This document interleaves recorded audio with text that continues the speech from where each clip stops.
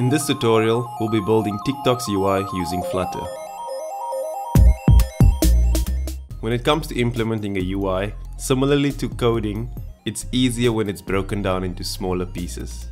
Firstly, we'll divide it up into a column with 3 different widgets. Top section, middle section, and a bottom section. We can then additionally split the middle section into 2 more parts. We have a right side toolbar and a left video description section. Now that we have a plan on what we're going to be developing, let's start with the code. If you would like to follow along, head over to github.com/fullstacks and go into the Flutter tutorials repo. Clone this repo and then go into the TikTok UI folder. If you want to start from the beginning, you can drop phase 1 into your Visual Studio Code and start coding with me. Make sure you get all your packages for Flutter and set your debug configuration so that you can start debugging. You can open up the home.dart file and we'll start in there. We'll change the container to a column. The first child in the column will be a container with a fixed height of 100 and a yellow background. The next widget we add in is our bottom section. It's also fixed height of 80 with a blue background. We add this in first because I want to show you what happens when you add an expandable widget in between those 2 items. Then we add in our expanded widget with a row as its child. In this row we have a container with a fixed width of 100 and a red background. We want the video description to take up the rest of the space in this row. We'll use an expanded widget. We'll give it a container which has a green background. With this little bit of code, we've already come to the second step of our breakdown process. Before we continue, let's refactor some of the code to make it a bit cleaner and easier to read. For each of the sections, we'll create a property widget which will return our UI for that section. Because we're building our UI with code, it can get very messy very quickly, so we always want to keep it neat. Next up, we'll move the entire middle section into its own widget as well, and the same for the bottom section. Since the middle section is also split up into separate sections, it would be easier if we split that into its own sections as well. We'll create 2 properties at the top for video description and 1 for the actions toolbar, and we'll move the code from our middle section into those properties. Now that our overall layout is complete, we can start adding in our smaller widgets. We'll start with our video description. This can be seen as 3 items stacked on top of each other with a spacing in between. We'll use containers of a fixed height of 10. We'll add that into a column and then we'll put that into this widget. So as you can see, all of our widgets are at the top of our column. We want this to be at the bottom. The first thing we have to do is tell the row that we want all its elements to be placed at the end of its cross axis. And then secondly, we have to make sure that our column doesn't take up all the space in the row vertically. So we'll set the main axis alignment of our column to minimum. Next up is our actions toolbar. Instead of using the duplicate code like we did above for the video description, we're going to instead use Dart's built-in generate functionality to produce 5 widgets for us. We'll give our container a child column, and its children will be determined by our list.generate function. We'll generate 5 items, and for each item we'll return a container with a fixed height and a fixed width of 60. We will also give these containers a blue background. So as you see, all our widgets are at the top, but we want it to be at the bottom. There's an easy fix for this. We just set our main axis size to minimum. This will wrap our container, and because the row has a cross-axis alignment property of end, it will push the widget to the bottom of the screen. Next up is our bottom section. This can be seen as a row with 5 children in it. So we'll change the bottom section to be a row, and we'll give it children that's generated through our list.generate functionality. We'll generate 5 children, with each of them returning a container with a fixed height and width of 40 and a purple background. With our code, all the widgets in the row will be tightly packed next to each other. We want this to be spaced out evenly, so we'll set our main axis alignment to space evenly. Before we move on to building the actual UI, let's organize our code a little bit better. We'll create a widgets folder under lib and we'll place all of our widgets in there. The widgets can be determined by the three properties that's in the code. We'll have an actions toolbar ... We'll add a video description ... and we'll also add a bottom toolbar ... The code for these files can be copied directly from the properties. You'll create a stateless widget and you'll return what's in the properties from the build function. Next up, we want to import all three files into our home file. So after importing our files, we can then remove our properties. We'll remove the video section property, the actions toolbar property, and the bottom section property.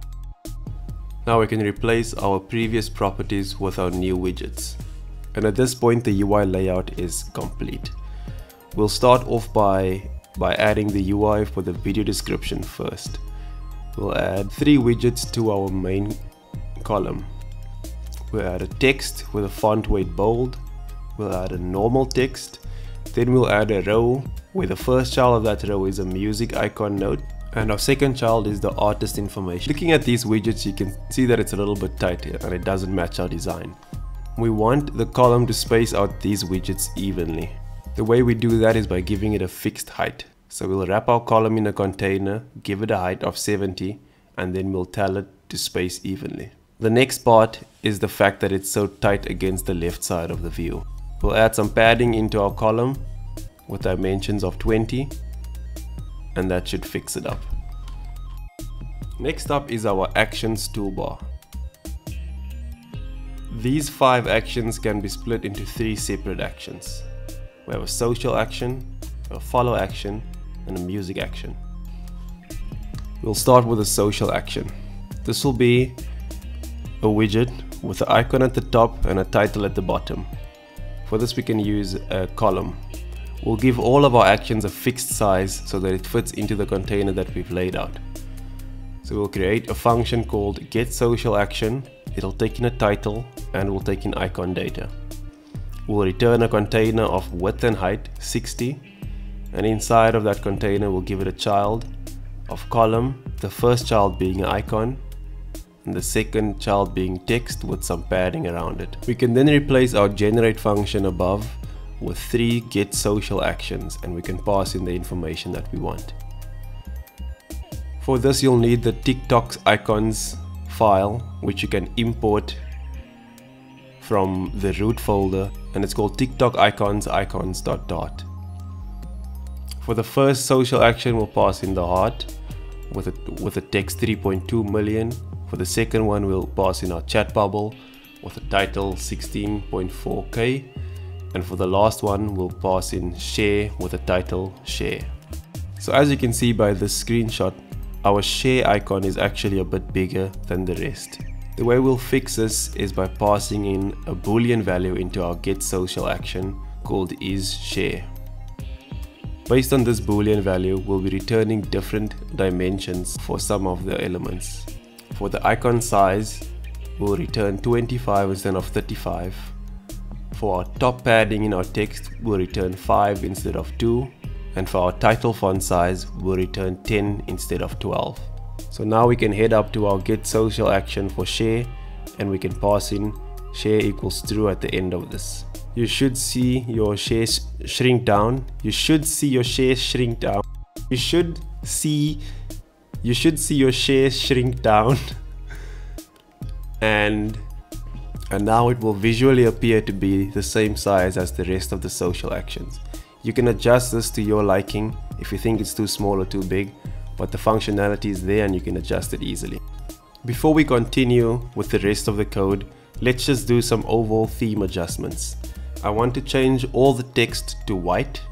I want to change the background to black, and I want to remove the red border on the actions toolbar. So we'll start with our text. For our text theme, we'll go to our main file and we'll give the material app some theme data. We'll update our text theme property to take in our current text theme with an addition of applying some white to our body color and our display color. Next we'll head over to our home file and change our scaffold's background color to black. We then have to go change the music note icon to white.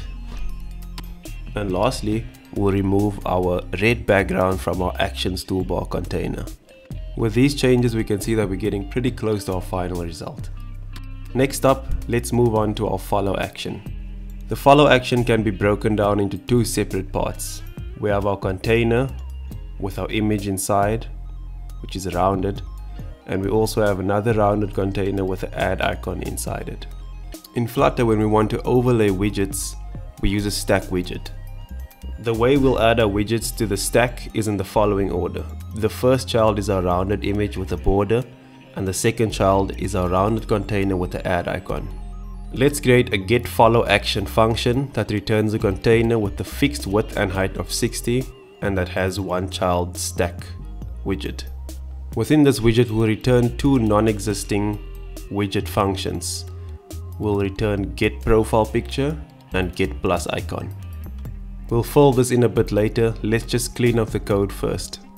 Let's move all the constants into their own variables so that it's easy to reference and easy to share. We'll move all the constants to the top and we will replace them in code using those constants. The way you position widgets in a stack layout is by using a positioned widget. So for our getProfilePicture function, we'll return a positioned widget with a container of a fixed width and height. We'll give it a box decoration of border radius equal to the width divided by 2 and a background color of white. We then add our child, which is our cached network image. This library can be imported at the top using the cached network image.dart file. For the image, we'll supply it with a URL to my public gravatar. We'll give it a placeholder that is a circular progress indicator, and we'll give it an error widget that will return the error icon when something went wrong. At this point, we can go ahead and return our getFollowAction in our main build function. You'll see that we get an error because one of our children is null. This is happening because our getPlusIcon function is still not returning anything. We'll go to the getPlusIcon and return an empty container for now. Now you should see the beginnings of how our getFollowAction widget will look. We can see that it's just a rounded image which is shifted to the left with no border around it. Instead of using an actual border, we'll just pad the image a little bit on the sides because our container background is white. The next thing we have to do for our profile picture is to place it in the center of our main container. The way we do that is by using this simple formula. To get the left position that will place our container in the center of a larger container, we'll use the width of the parent divided by 2 and we'll subtract the child's width divided by 2. That'll give us a left position that'll place the center of our child in alignment with the center of our parent. Let's move on to the getPlusIcon. We'll change our container to a positioned function. We'll give it a bottom of 0 and we'll return a child with a fixed width and height of 20. We'll add some decoration and give it a border radius of 15 so it's completely rounded and a background color as the one you see there, which is a reddish pink. Then we'll add our child, which is an icon. Using our add icon, we'll give it a color of white and a size of 20. Now the last thing we have to do is move our plus icon to the center of our container. We'll use the exact same formula as the one we used above, the parent's width divided by 2, and we'll subtract the child's width divided by 2 from that value. Now we'll do some adjustments to our margins so that it's spaced out more evenly. Next up is our music player action. We'll create a function called getMusicPlayerAction. It will return a container with a fixed width and height, the same as the others, and we'll use our action widget size as our width and height. We'll also give it a margin of top 10 and we'll add it into our main build action so that we can see it while we're developing. This widget is very simple. It's a container that's wrapped in a column which will help us with the sizing. This column will have one child, which is a container. We'll give it the same size profile picture image and we'll give it a decoration of border radius, which is half the profile image size so that it's round. We'll give it a gradient background which starts at the bottom left and ends at the top right, and we'll give it 4 different colors. We'll start at light gray, then we'll go to a very dark gray in the middle, and then we'll go to a light gray at the end. The image functionality will be the same as the ones we used above. With that action, we are done with our actions toolbar. Next up, we'll just remove our yellow toolbar at the top and replace it with the actual text. We'll add a child to our container for the top section, which will be a row. And then we'll add our text following. We'll give it a space of width 15, and then we'll add more text that has a larger font size and that is bold. We'll then tell the main exercise to wrap all this content so that it's placed in the center of our container. And lastly, we'll tell the cross-axis alignment of our row to place all the items within it at the bottom using cross-axis alignment.end. And next up is our bottom actions toolbar. We can replace our generate function with an empty array. We can import our TikTok icons file, and we'll create a constant at the top called navigation icon size and give it a size of 20. At this point, we can add in 4 separate icons into our row's children. We'll add the home first, then search, then messages, and then our profile. The last thing we have to do is to develop our custom create icon. This icon can be broken down into 4 different UI pieces. We have a stack layout, which will be the overall UI, and it will have 3 separate colored containers inside of it. We'll have a blue container on the left, we'll have a pinkish red container on the right, and we'll have our main white container in the center. And within this white container, we'll also have a black icon, which will supply the plus icon to. So we'll start by creating our custom create icon property. This will return a container with a width of 45 and a height of 27. The child of this container will be a stack.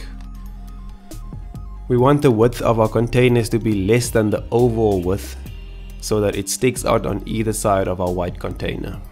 The first container we'll add is the reddish pink one, which will give a margin of 10 on the left. The second one will be our blue one, which will give a margin of 10 on the right. And the last one we'll place in a center widget, which will have the white background and no margins. We will then set our child icon of our center container.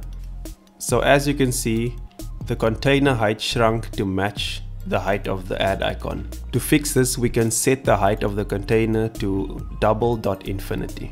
This is the value that you want to use if you want to match your parent's dimensions. If this video brought you any value, please like and subscribe. I have some great tutorials planned for the future, and I'm sure that you would enjoy that too.